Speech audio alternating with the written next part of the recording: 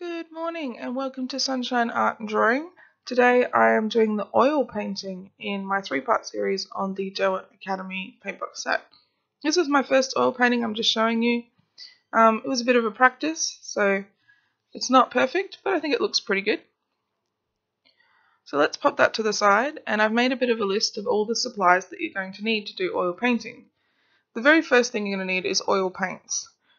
At a minimum, you're going to need red, blue, yellow, black and white to be able to mix colours, but if you can find a little set like this, it's much better.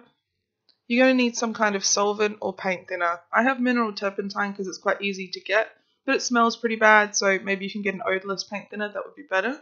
Also grab yourself some raw linseed oil because that's what you'll use to mix with the paints to make them thinner and easier to spread.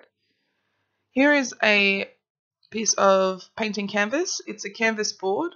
You can also use stretched canvas on a frame, which I have one here, and you can find those primed already, which is quite handy, but I just wanted to do a small artwork that would fit in frame. That big canvas won't fit in frame. So what you're going to also need is some kind of primer or gesso. I wasn't able to find gesso at the time of filming this, so I'm using acrylic mixed with a little bit of linseed oil. Also grab yourself a couple of containers you don't care about and a few of your old brushes that you don't mind if they get a bit dirty. Synthetic ones are probably the best because they're easier to show the paint strokes. Also make sure to wrap your oil paints in some cling wrap and have a bit of a palette to spread them out on, and to cover your desk or surface with some newspaper just to protect it. You're also going to need some sort of toothpicks or something to stir the paint with, and also a rag to wipe your brushes on, and plenty of time. You might want to spend a day or half a day on this. It's going to take a bit of time. So grab one of your larger brushes, doesn't matter if it's round or flat, and grab some of your primer or gesso and put a nice even coat, preferably pretty thin, like you don't want it to be too thick, but you want to be able to see the colour. So if you have tinted your gesso, which you can do with a little bit of acrylic paint just to make it a colour, say if you're doing an underwater scene you might want to tint it a little bit blue just to save yourself some time, you can do that. Just mix in a little bit of oil paint or a little bit of acrylic colour and mix it with your gesso and prime it with that. And you're going to need to give this a bit of a chance to dry. It took me a little bit of painting in different directions to make sure that it was evenly coated. And remember that canvas panel and canvas stretched is fabric that is stretched and then pinned onto a board. So you need to paint in all directions to make sure that this canvas fabric gets every single little spot covered in paint, and it's a nice smooth surface to start with. Gesso has a bit of I guess it's like a grit or a sandiness to it, so it gives you a bit more texture. If you're using acrylic paint, it's going to be a bit more smooth. So if you really need that texture, probably maybe pop out to an art store and find yourself some gesso. I just wasn't able to find it locally where I was, but I'm definitely going to get some for future oil paintings. The good thing about oil painting is that you don't need very much of the actual paint itself. So a set of oil paints, especially a little set like that, it's going to last you quite a while if you don't oil paint very often. I've painted probably about 10 or so paints, and like at this point with the oil paint 10 or so times, and there's still about, there's only about a third used. If you want to use a little bit of linseed oil, you just need to dip the very edge of the brush in there. The oil, it sort of soaks up into the brush quite easily, so if you're trying to be only use a tiny bit, then sort of tip it to the edge.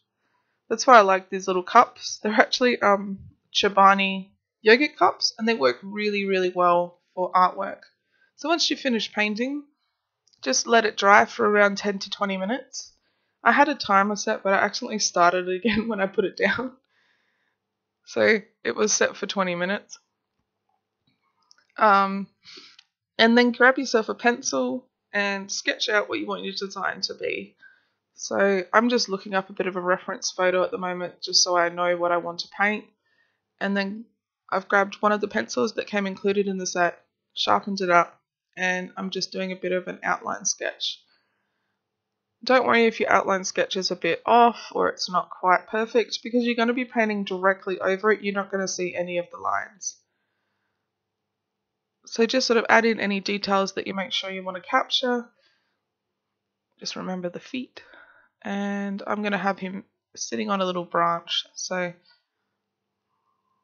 I'm just putting in the branches and all of that, and a bit of sort of a space around his eyes just to make it a bit lighter there so his eyes stand out. Now I also wanted to add a bit of detail to the little branch, so I'm just getting some reference photos of some flowers, and I'm going to put some flowers on this branch and some leaves. The one thing I've learned about art is that not a lot of it is done out of your own head. A lot of it is reference photos and ideas that you've seen from other things that you want to kind of replicate. And you're not copying like exactly what the other person has. You're really just kind of going, well, that's the shape I want, or that's the angle I want my object to face. It's very handy if someone's already done it, or you can find a photo. That's when I realized I'd restarted. And I'm just grabbing my palette here, and just make sure that you dip your brushes in a little bit of the linseed oil first. It just makes them pick up the paint a little easier. And this one is one of those palettes that can sit on your thumb, so it's quite handy for oil painting. And I've mixed each one of the oil colours with about 4 drops of linseed oil, and then mixed it together just using like a little chopstick. Just if you use your brush to mix, you're going to absorb a lot of paint up into your brush. If you use just like a little chopstick or something, you can wipe it off between paint colours. And I'm just going to grab a bit of this very dark brown and mix it with quite a bit of linseed oil to lighten it up. If you think of like watercolour paints, you use the water to lighten the colours, but you can't use water because water and oil don't mix. So using a little bit of linseed oil as your water to mix with will create like a much lighter colour. So instead of being that super dark brown that it was before, it's now like a bit of a lighter kind of maybe tree trunk brown, I guess. And the handy part about having a little bit of linseed oil on the palette already means that the paint doesn't stick, so it's easy to clean your palette afterwards. And here I'm just sort of getting in the block of colour. So the very first step in any oil painting is to block in the colours of the shapes that you want. So as much as possible, all one colour, because you're going to add the shading and detail later. I'm just trying to smooth it out a bit so it looks a bit nicer. I'm going to take some brown and just add a little bit of detail around the areas where I didn't think it picked up a lot of paint. So just around the eyes, just make that look a little bit more even.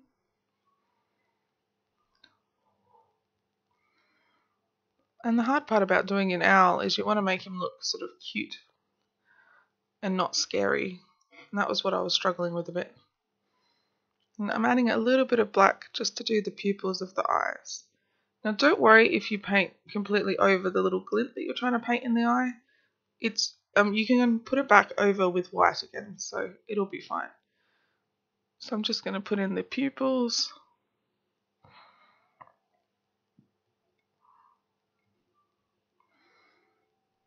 Make sure they're well smooth and dark and all one colour, so no streakiness or missing spots. And I'm just going to decide, I wanted to make the tree trunk a different brown, so I'm adding a bit of black to the brown, and I'm going to do the little tree branch a dark brown. I ended up making this little branch at the front a little bit longer because it looked a bit strange being so short. So just block in where you want the colours. And the other interesting part about oil paints is the streakiness kind of adds as well. So if you're thinking of a branch from a tree, all of the stripes and the branches bark go in the same direction. So you want all your brush strokes to try and go in that same direction if you can. And yeah, I dropped a little bit of linseed oil on the canvas, so I just repainted over it with a little bit of white, and it was fine because I'm going to do a background anyway, so I wasn't too worried about that. And I'm grabbing a smaller brush, and this is where I'm going to do some detailing. So I wanted to thicken out that branch a little bit, add some details of where the bark would be, add the little spots in between the toes of where you can see the branch through it. and just add in the little bit of branches that are behind these little blossom flowers.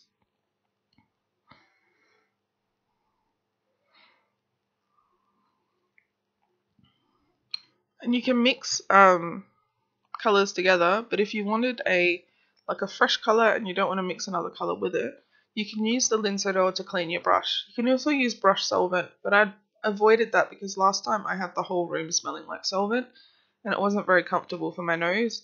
So probably use the solvent at the end when you're finishing to clean your brushes and your palette, your table and everything off.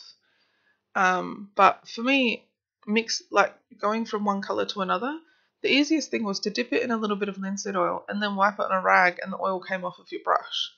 So you were able to continue painting. And I'm just making these little red flowers because I thought that was a nice bright colour rather than using the yellow all over it. And here I'm just putting in a little bit of white just to make it a little pink so that each of the flowers are a different colour. Looks a bit more natural that way. Now I kind of understand it's a cartoonish style little bird, so it doesn't have to be perfectly accurate. And here I'm just adding those feet in with a bit more detail. And I added a bit of brown to that tan colour just to make a bit more of a,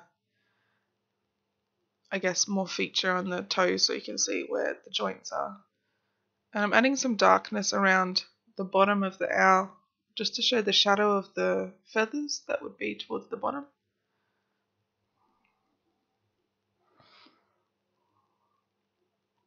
Also adding a bit of substance to the owl to the sides because it looked a bit sort of diagonal and I wanted him to look a bit more rounder.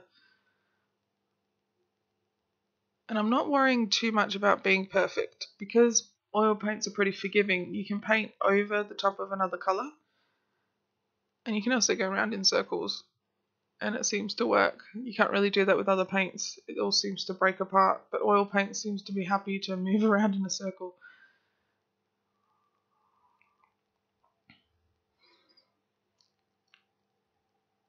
I'm just smoothing out a lot of those brush strokes with a bit bigger brush because they were looking a bit strange. I wanted it to kind of blend a bit better, which is actually pretty easy to do with a bit bigger brush. And then if you use kind of like a stamping motion, like a stippling motion, you get another kind of design, which is what I was doing at the bottom here. Bit of a stippling motion.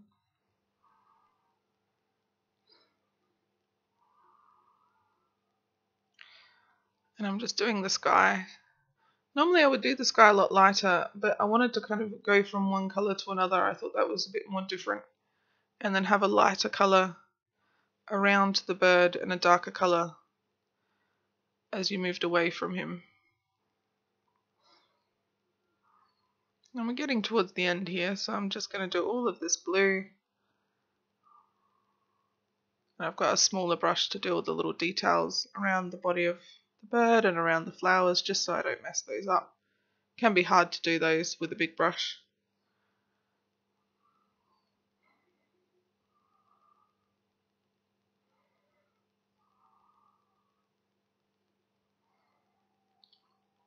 And this is what I was talking about before. So if you add a little bit of white around the object and then blend it out, although it looks a little crazy now, once I've blended it, it makes a lot more sense and it kind of draws your eye to the center of the canvas towards the bird himself.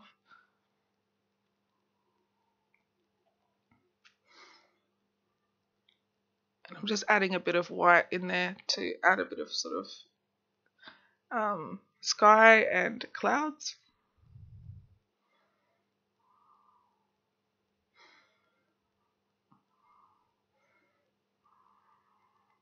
I've just got a little bit of the dark red and I'm just going to mix that with some white and add a little bit of spotting. And the reason I'm doing that is I'm kind of trying to make it look a bit like blossoms. Like underneath and behind him is like blossoms from a blossoming tree. That was kind of my idea of making it look a bit more detailed. I'm just touching up any areas where I might have gone over with the blue. And any areas where I kind of messed up a little bit, just need to touch it up.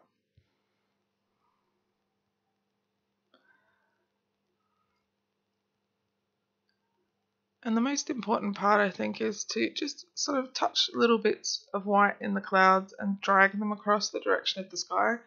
That adds you a little bit of wispy clouds. And if you do that towards the end, then the white will dry quite opaque and won't be mixed in with the other colours. And I'm just taking a few little highlights here and there with a little bit of white just on the branches.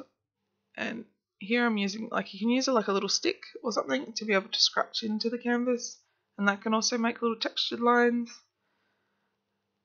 And I think I'm finished now, so I'm just going to pick up the painting and bring it a bit closer to the camera.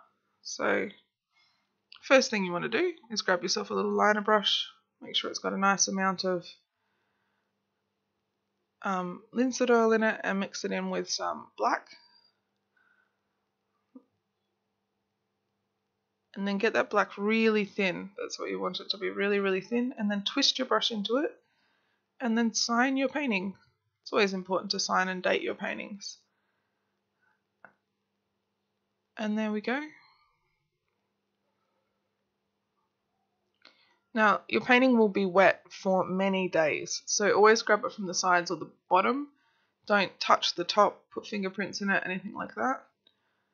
And I'm just showing you a close-up so you can see the texture and the different painting styles of like scratches and things like that. It will get brighter as it dries. I've noticed that the linseed oil dulls and it does get brighter as it dries. So have a sunshiny day. Thanks for watching.